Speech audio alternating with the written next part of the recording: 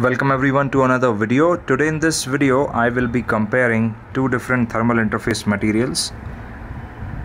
I have the Kryonaut from Thermal Grizzly. This is regarded as one of the very best thermal compounds that you can buy. Pretty expensive. And then we have the Gillette Solutions GC Extreme.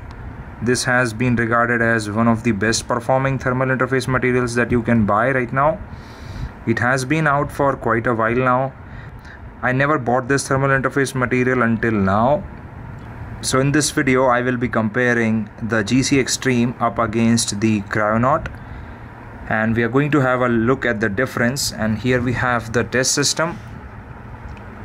So I'm running an i7-10700, the non-K version, and I'm cooling it using the Noctua NHU12S.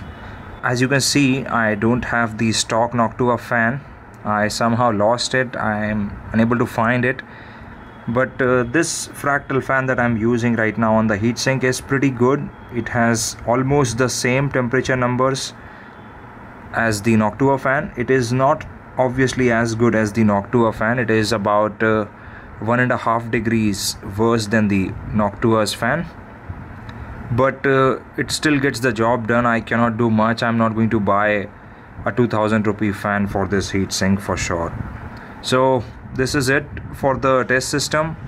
As I already mentioned, running an i7-10700, and I'm cooling it using the Noctua NHU12S.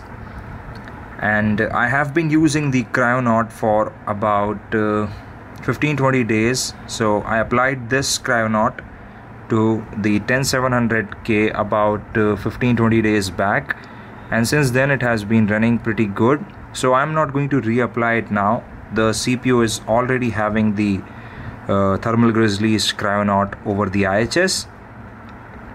And as for the CPU itself, I'm running the i7-10700 that is already delidded, and I've used the liquid metal between the IHS and the CPU's die itself. So the CPU is, the die of the CPU and the IHS is having liquid metal between them, so we are going to get some really good thermal conductivity numbers.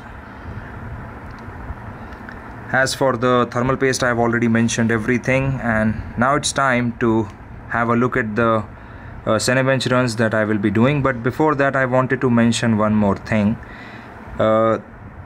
Testing thermal paste on CPUs is a little unscientific in a way that you are having the IHS, and below the IHS you have the die, and between the die and the IHS you are having a thermal interface material. In my case, I'm using obviously the liquid metal, which is going to give us some really consistent thermal transfer numbers. Because it is liquid metal, the highest possible thermal conductivity you can get on these chips. But I would have preferred to test these thermal compounds on GPUs, because in case of GPUs you don't have any sort of IHS. You have the cooler and the die directly in contact, and there you can test the efficiency, the capability of thermal interface materials in a better way. This is what I have been thinking for a while, but unfortunately I have sent my RTX 2060 on the RMA, and I just cannot do that testing right now. Obviously in the future I'm going to make sure to include those results too. We'll make a separate video on that, but as of now we are going to test it on the CPU. So as I mentioned, I'm already having the Thermal Grizzly's Kryonaut right over my IHS, and the CPU is delidded. And I wanted to mention one more thing. The core to core delta on this CPU is pretty good. That means I'm having a really flat die, and the IHS is also pretty good. I'm having a core to core delta of just 4 degrees on the max load temperatures. I haven't seen this on any of the CPUs that I've owned in the past. The core to core delta between all the cores is just 4 degrees. Which is amazing for a CPU which is having IHS over the die, and then we have the cooler obviously. So this is a pretty good chip for testing, I guess, these thermal interface materials. And now it's time for me to show you a Cinebench run. So there we have Cinebench R23.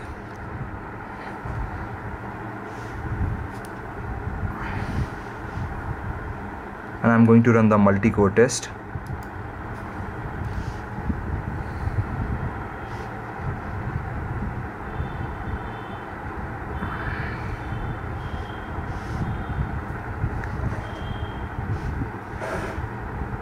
So guys, I want you all to take a look at the core to core deltas.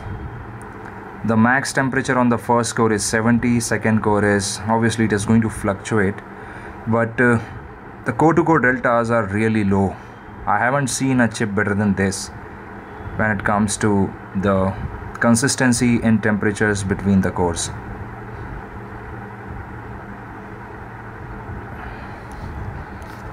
Yeah, temperatures are pretty high, I know. I'm sitting in a really hot room right now. The ambient temperatures here are pretty high. 35.5 C, pretty hot.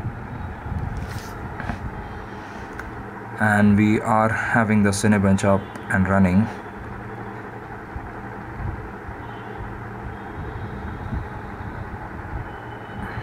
So the Cinebench run has completed and we have a score of 11,863 points, and we have a temperature readings for the Thermal Grizzlies Kryonaut. So as you can see, the core to core deltas, as I mentioned, is pretty close to each other. The maximum that we have hit on one of the cores is 84 and the lowest is around 79 C. So now what I'm going to do is I am going to take the cooler off and then we'll clean the Kryonaut and we'll apply the GC Extreme. So I ended up applying the GC Extreme and it has been sitting between the cooler and the IHS. This is how it looks like, the tube.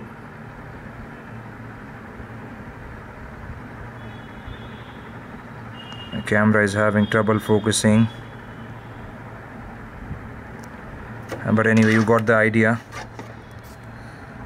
So now what I'm going to do is just put the system back on. We'll plug everything. So I ended up plugging everything up. The system is up and running, and now it's time to have a look at how the GC Extreme performs.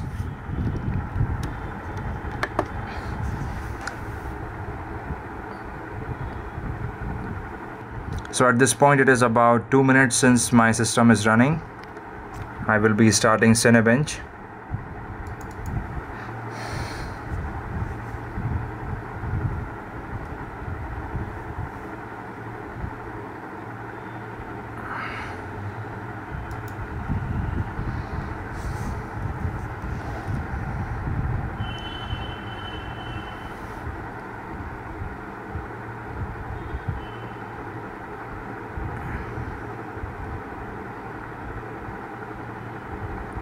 The CPU is heating up. 73, 73, 76, 76, 78, 77, 74, 74. So yeah, it is heating up pretty nicely. I think it is going to be about the same. There is not going to be a lot of difference, I think. And once it completes, I'm going to come up with a conclusion.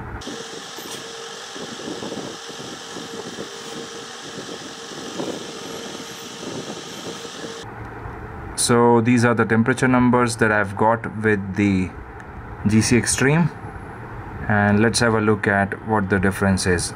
So yes, there is a very noticeable difference between the Kryonaut and the GC Extreme.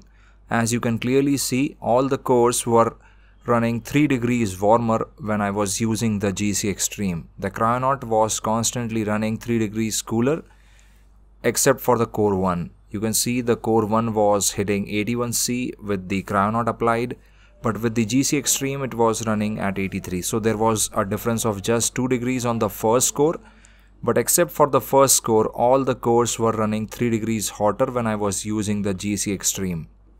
So this is with a deleted i7, as I already mentioned, and I think the margin is going to grow a little more if I would have tested this on a GPU.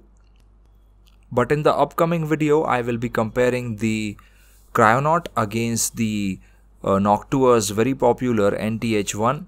It is also a really good, very high performing thermal interface material, and I'm very curious to see what sort of a thermal difference is between the two pastes. So this is it for this video. I hope you found this video helpful and informative. If you like the content, please subscribe to the channel. If you have any questions or queries, please feel free to use the comment section down below, and I'll make sure to get back to you as soon as possible. Thank you very much for watching, and I'll talk to you in the next one.